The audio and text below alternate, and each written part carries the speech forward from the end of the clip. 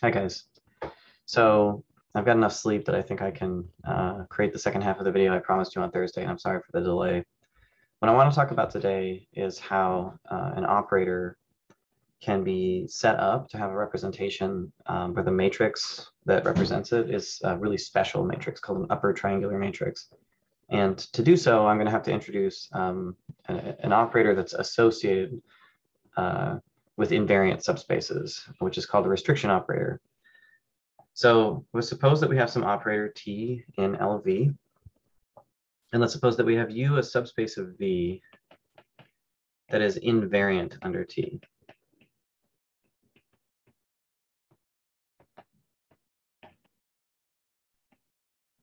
Remember what that means is that T applied to U puts U back into U again. Okay. Then we can define something called the restriction operator.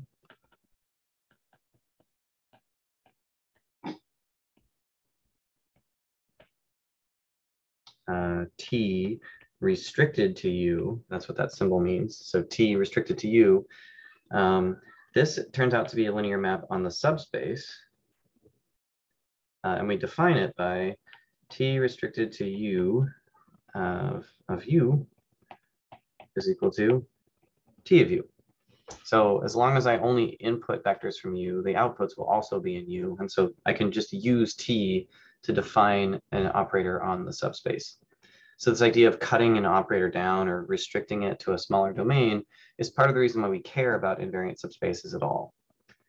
Okay. So this sort of naturally associate with subspaces.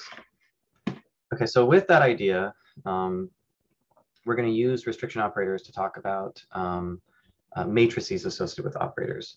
So let's actually look at, so because matrices associated with operators are from the same vector space into itself, and the dimensions will always be equal, this is going to turn out to be a square matrix. So let's look at the definition here. Matrix of an operator.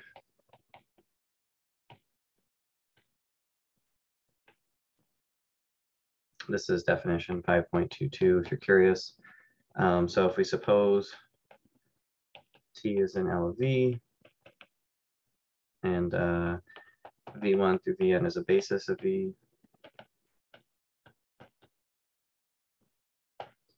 then the matrix of T is n by n matrix.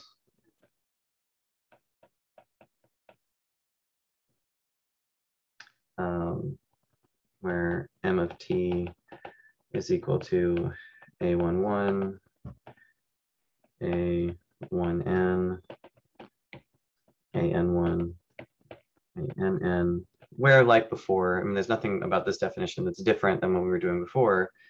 Where do the coefficients come from? The coefficients come from looking at what T does to each basis vector. So where T of Vk is equal to A1k V1 out to ANK Vk, or Vn. And so again, the idea here is that these coefficients form the column of the matrix associated with the Vk element. Okay. You might sometimes see the notation. We haven't really involved the idea. We've noted several times that the basis that you choose matters. There's actually a notation for this where if I need to specify which particular basis is being used, I can use the notation M, T, comma, and then give you the particular basis that we use to construct that matrix. So this specifies the basis used for V.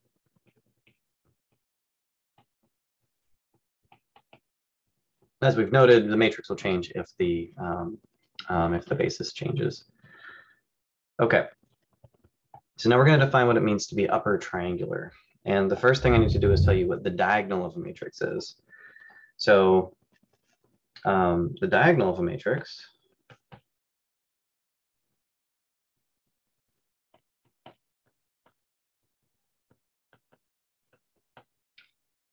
is the entries AII where I goes from 1 up to n. So that is, it's the entries starting in the upper left-hand corner and going to the lower right. So you can imagine here that, like, if you have a matrix, A11, A12, A1n, A21, A22, A2n, down to AN1 and over to ANN, the diagonal is these entries. This is the diagonal. Sometimes you might see this called the main diagonal. And then there's occasionally, you want to refer to what's called the off diagonal, which is the diagonal going the other direction. But when Axler says diagonal, this is what he means. The set of elements starting in the upper left and going to the lower right. And of course, this only makes sense for a square matrix. And then finally, we're ready to talk about what it means to be upper triangular. So a matrix is upper triangular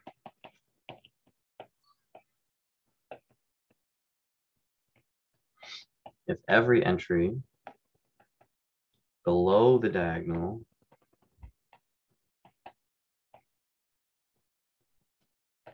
is 0. Now notice that doesn't tell me anything about the entries on the diagonal, just below the diagonal.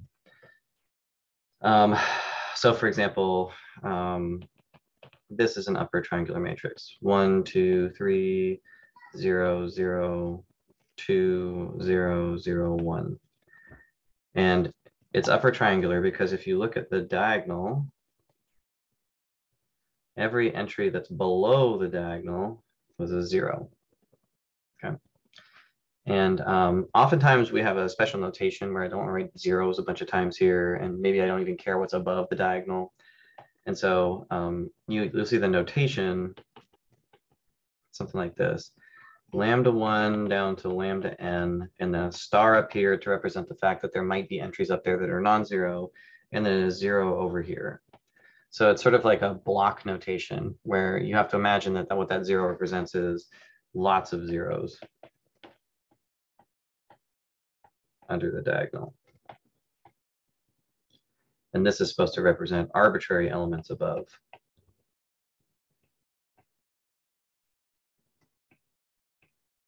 And again, notice that I can't say anything about what's actually on the diagonal, right? 0, non-zero.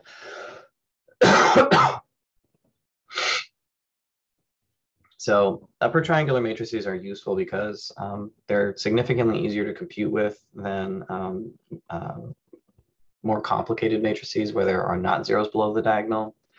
They're not the simplest matrices to work with, but you can imagine that when you're doing computations, the more zeros you have in a matrix, the easier it's going to be because multiplications are going to be much simpler. And so are inversions, if inversions are possible. So the goal that we have, one of our goals, is to be able to take an operator and write it with an upper triangular matrix. So we want to take an operator and write it in upper triangular form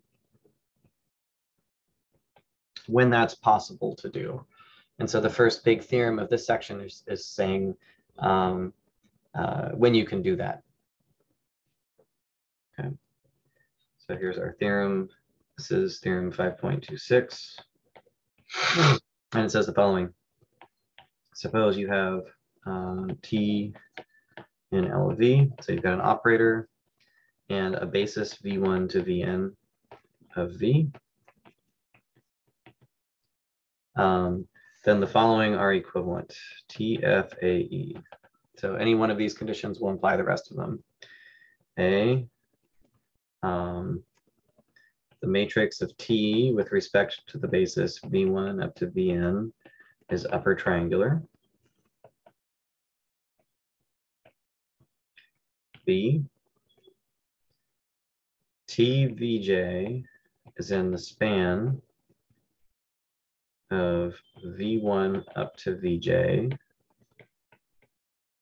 for each j is equal to 1 up to n. So what that means is any basis vector you pick, if you apply t to it, the thing that comes out is in the span of that Vj and every element that came prior.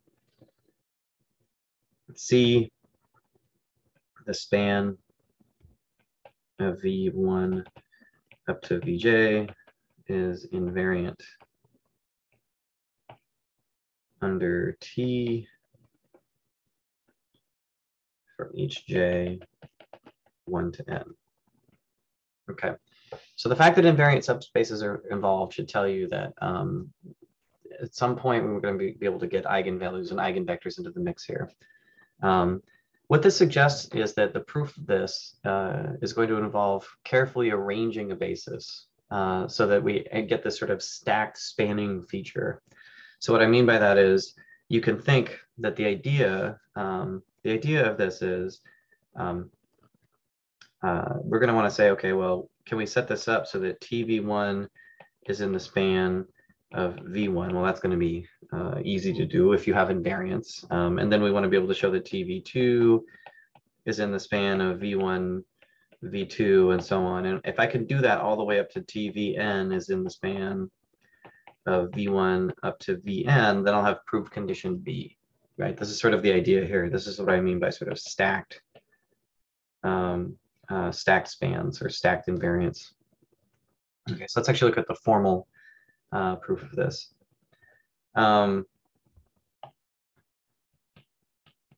Okay, so the equivalence of A and B, Axler leaves this to the reader.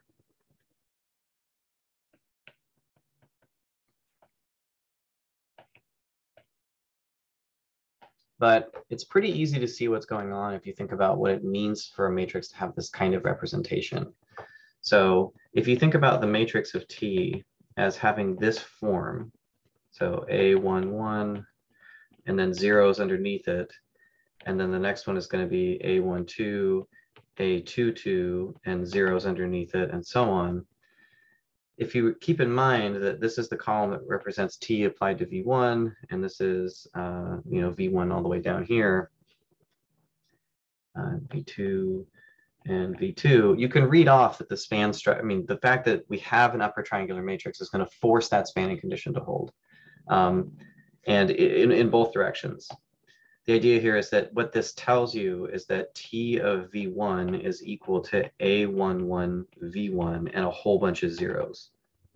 And then TV2 is going to be equal to A12 V1 plus A22 V2, and then a whole bunch of zeros. But this is precisely the statement that TV1 is in the span of just V1. And this is the statement that TV2 is in the span of V1 and V2. So the structure of the matrix actually gives you exactly the equivalence of A and B. Okay, so A implies B and B implies A are pretty easy to do. C implies B is immediate. So C implies B. Well, if the span of V1 up to Vj is invariant under T,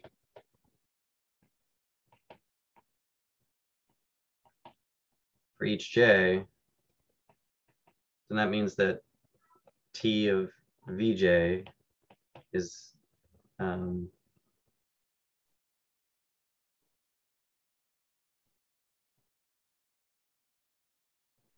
the span of V1 through Vj. So Vj is in the span of V1 through Vj. That's invariant, so T takes Vj into the same space, but as soon as I say this, then that means that Tvj is equal to Aj1 of V1 up to Ajj of Vj, and then a whole bunch of zeros come after, which is exactly the same statement, which is to say that T is in that span. In fact, this line's not even necessary. That's a way of connecting it back to A again. So A implies B and C implies B are pretty easy. So the map of what we got so far is that A implies B, A is equivalent to B, and also C implies B. And so really there's just one step left, which is to show that B implies C. So that's the hard part of this argument, if any part could be said to be hard. So let's suppose that B holds. So we're going to try to show that B implies C. So suppose that tvj is in the span of v1 up to vj for each j from 1 to n. And then we're just going to do this stacked equivalence thing, right? So what we're going to say is, all right, so pick j. Certainly it's the case that TV1, so what does B say? Well, B says up to j, each TVJ is in the span of the vectors leading up there. So if you pick a j, then TV1 is in the span of V1, which is contained in the span of V1 up to Vj, and TV2 is in the span of V1, V2, which is contained in the span of V1 up to Vj. And we can do that all the way down to TVj, which is in the span of V1 up to Vj, which of course is contained in the span of V1 up to Vj. Notice here when I'm using contained in the way that Axer does, where he'll often leave off the subset equal sign. I don't mean these are proper subset. I mean, we have containment there, but it's equality, right? So that we allow for non-proper containment with that symbol. So what that means is each of these guys is contained in the span of these. So any linear combination of those vectors, if you take v, which is equal to c1 v1 up to cn vn, and you apply t to v, well, now you're going to get c1 tv1 up to cn tvn, but each of these vectors is contained in the span of vi to v1 to vj, which means, of course, the linear combination is as well. So this is also in the span of v1 to vj, because these vectors are all in the span of v1 to vj, and it's a linear combination. And that actually gives you that the span of v1 up to vj. It's not, this is not supposed to be vn right here, it's supposed to be vj. cj vj is invariant under T. And we picked j right here, but that was an arbitrary choice, which means that this holds for all j. And so this lets you conclude that, so B implies C.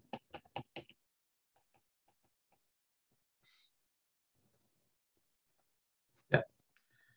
Okay, so a nice result. And that actually tells us something about, so it tells us something really specific about the sort of basis that needs to exist in order for this to happen. So now we're at the point of asking, can I always do it? So if I have this sort of special kind of basis where the span of, TV1 is in the span of V1, TV2 is in the span of V1 and V2 and so on, if I can construct that basis for any operator, then any operator would be, any operator would have an upper triangular matrix.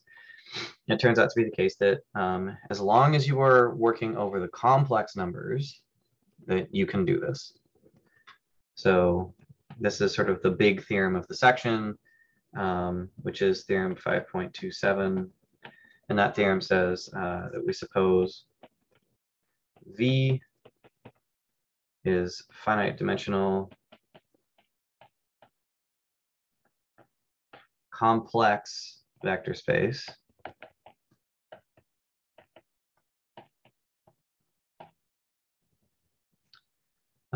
And let T be an operator on V. Then T has an upper triangular matrix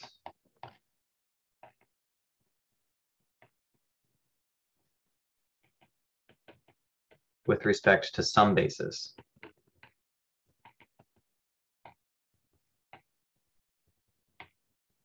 of V.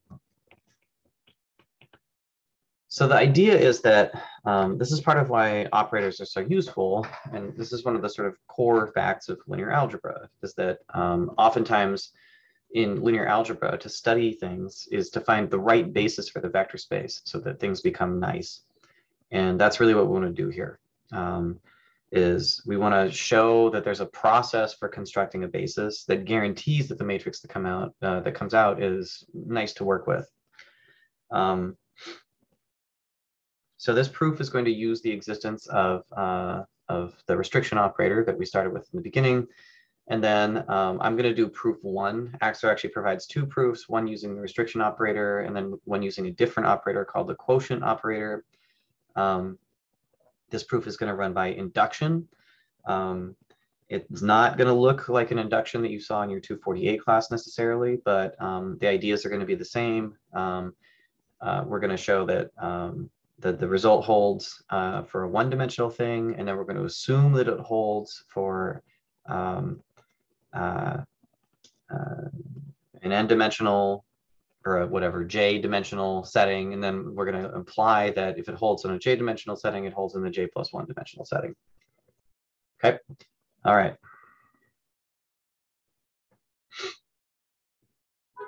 So here's the idea. So this is a proof by induction.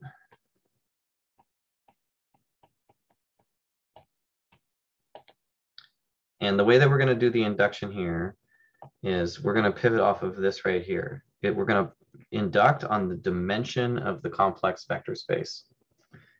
So let's start by asking, is the theorem true by induction on the dimension of V? Is the theorem true when the dimension of V is equal to 1? And the answer is pretty clearly yes, because a one-dimensional vector space has one vector in its basis, and the matrix of a vector space with one dimension is a 1-by-1 matrix, which is a scalar, which is automatically upper triangular because there's one element and it is the diagonal. So the answer here is yes, because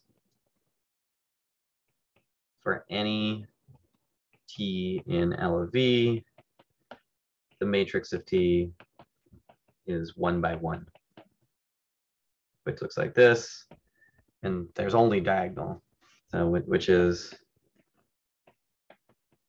cheesily upper triangular. Okay.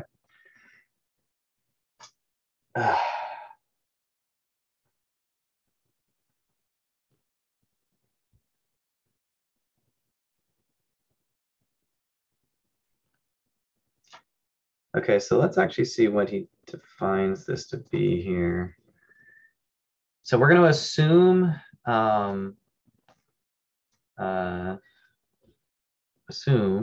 so for our sort of induction hypothesis, so again, this is not quite going to look like the sort of setup that you're used to, but the idea is that I'm going to say, suppose that I've got a vector space with some dimension, and I'm going to assume that the result holds for all subspaces of smaller size. That's our induction hypothesis. So the induction hypothesis is the following. Suppose the dimension of V is bigger than 1, and that the result holds for all vector spaces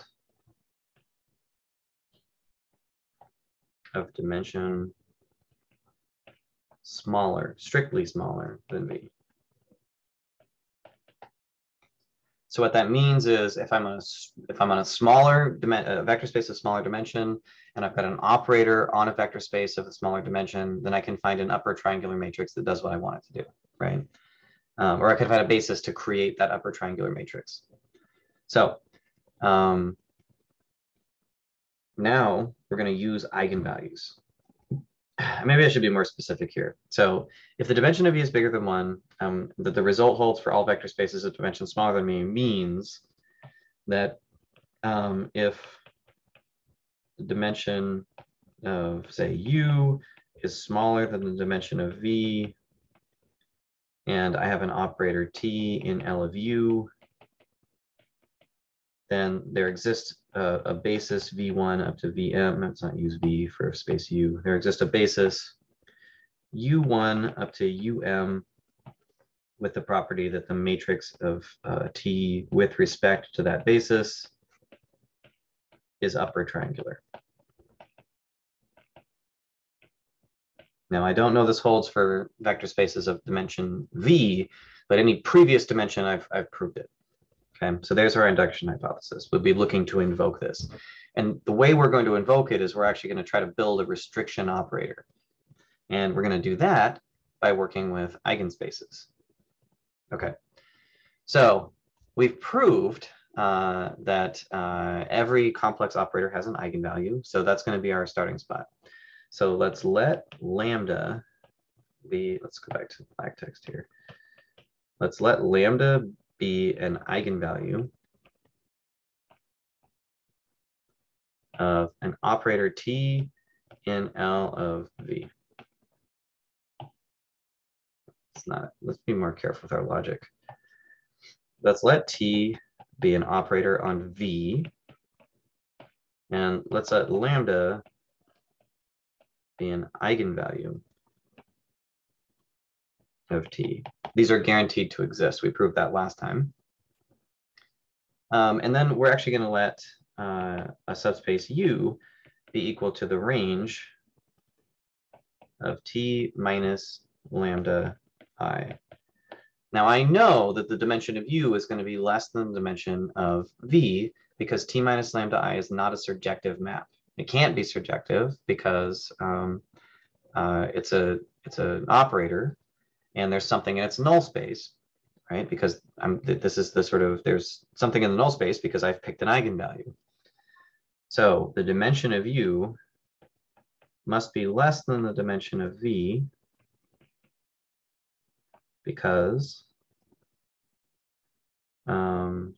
T minus lambda I is not surjective. And this follows by the the fundamental theorem for linear maps.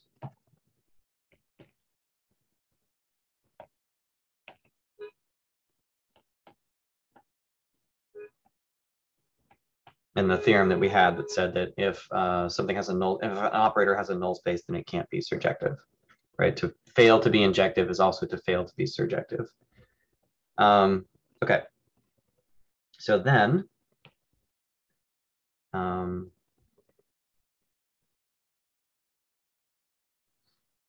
we can see that U is invariant under T. And one way to do that is we can let U be an element of U. And that means that T applied to U can be chopped up into T minus lambda I times U plus lambda U.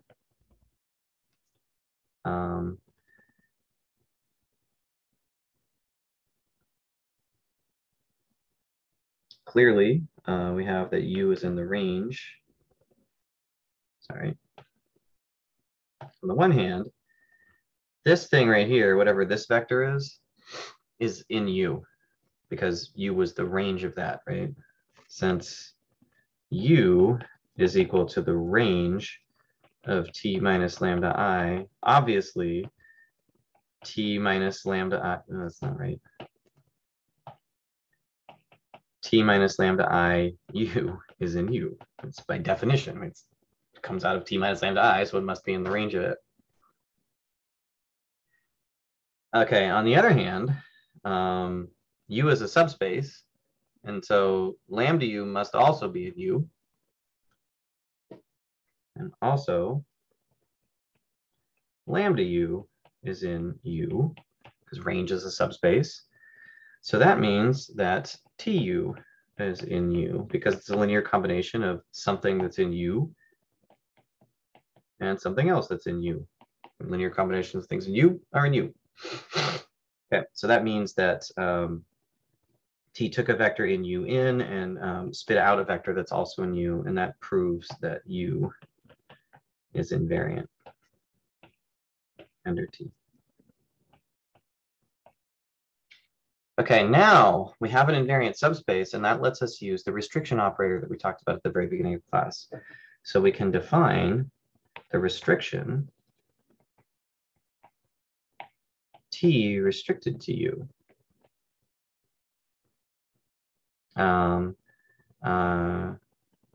Which is going to be equal to TU for U and U. And T restricted to U is a linear map on U. And the dimension of U is smaller than the dimension of V, and that means that we can apply our induction hypothesis not to T, but to the restriction of T. So that is to say, by the induction hypothesis,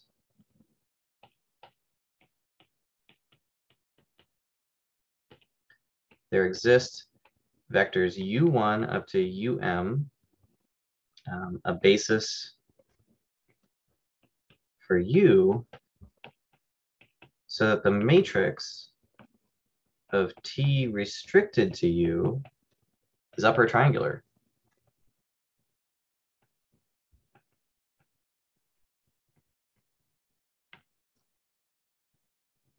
Okay, now that means if that matrix is upper triangular, then I have a certain condition that I can apply from the previous theorem. So what can we do? Well, if I have this upper triangular matrix, it means I can go back up here to the theorem that we laid out, and that means I get this equivalence. As soon as I have an upper triangular matrix, I also know that the TVJs are in the span of the V1s through VJs for all J, and I know that these span sets are also invariant under T. So that's the theorem we're going to invoke now. So because that matrix was upper triangular, now I can say for each J, from 1 up to M, it must be the case that TUJ, remember, which is also equal to T restricted to U of UJ, is in the span of U1 up to UJ. So we have that theorem. Okay, so we're most of the way towards an upper triangular matrix right now. And so now we have to extend the basis, is the idea. We're going to take this, which is a basis for U, and we're going to extend it to a basis for all of V, and we're going to hope that we can maintain this condition so that we can assume we've got an upper triangular matrix. So extend U1 up to UM to a basis for V.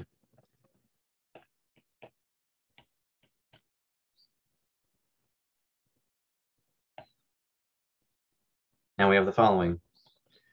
So I guess that means we're going to have U1 up to UM, comma, V1 up to Vn. I don't know how long the extension is going to be, but there's some number of vectors, right? So this is our basis for V.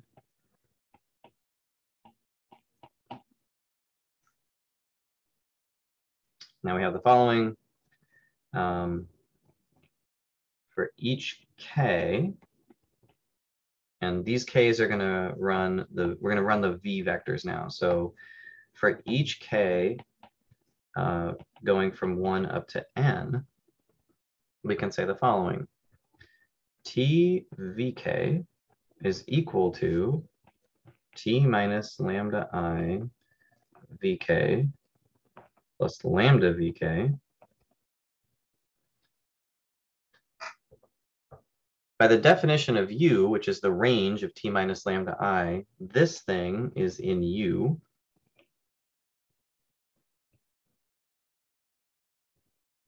Which is equal to the span of U1 up to UM. And essentially what this statement is saying is that we've got then a piece that is spanned by U1 through UM, and then one more piece of the basis, which is just the VK vector. That means that this thing right here, this guy, is in the span of V1 up to VK. And so what that means is that TVK is in the span of U1 up to UM, V1 up to VK, and that statement holds for all K. And so since this holds for all K,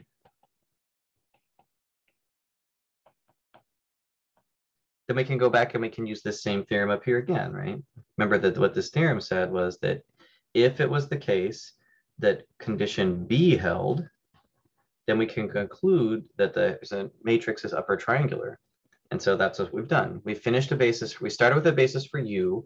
We extended it to a basis for V. And then we used the fact that T is structured the way that it's structured and this very carefully chosen subspace U. So we're about to conclude that the matrix of T with respect to the basis U1 up to UM, V1 up to Vn is upper triangular. Okay, so this is kind of a complicated argument in terms of the pieces. I would hope that you guys would take the time to read it. Try to follow the big moves here are, don't get lost in the details. The big moves here are, we use the eigenvector to get ourselves the subspace, to construct this range operator, right? The fact that the eigenvalue exists gave us this invariant subspace. The invariant subspace, which is going to have smaller degree, allowed us to apply the theorem about square matrices to it. That gave us a basis of the right shape. And then we used that basis, we extended it, and that gave us the sort of stacked spanning condition that we needed to conclude that the matrix was upper triangular. So when you're reading a theorem like this, and when you're the proof of a theorem like this, it's important not just to follow the line by line argument, but also the sort of big ideas that are going on. So one thing that you might try when you're reading this argument on your own is to try to outline the big steps in here. So the line by line argument is how you get from one big step to the next one. But it's important to be able to identify the big pieces of what the argument is built from. And yeah, so we'll talk about this again in class, I'm sure, but I'd like people to, hopefully you guys take the time to read this. This is kind of a big deal theorem that operators can always be represented with upper triangular matrices, and one of the core things that makes linear algebra so useful. All right, see you guys next week.